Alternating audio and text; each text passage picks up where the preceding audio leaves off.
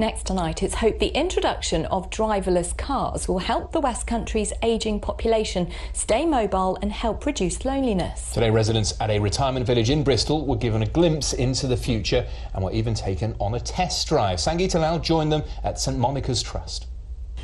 It's cost £5.5 million and taken 3 years, but finally the UK's first driverless vehicle for older people is here.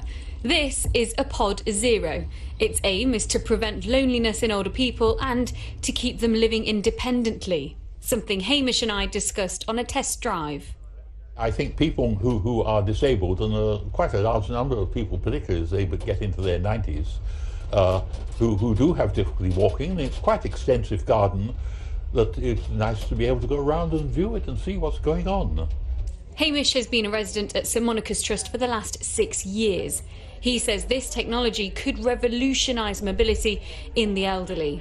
It is one less difficulty having a thing that they don't have to use their hands or even really think about it. Someone who is having to think a lot about her independence is Monica.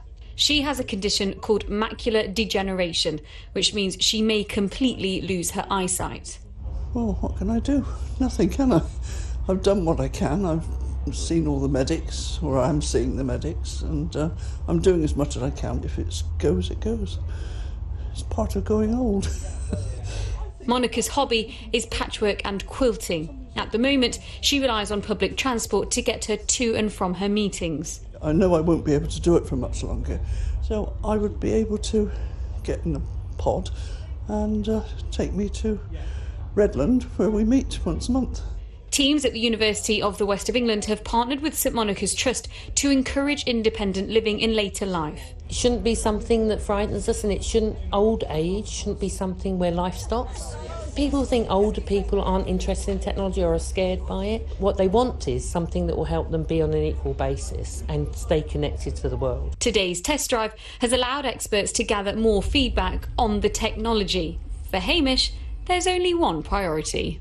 Certainly when one becomes unable to drive, it would be useful to be able to get in a gadget that could take you to the pub. Designated driver. That might be suggesting, yes.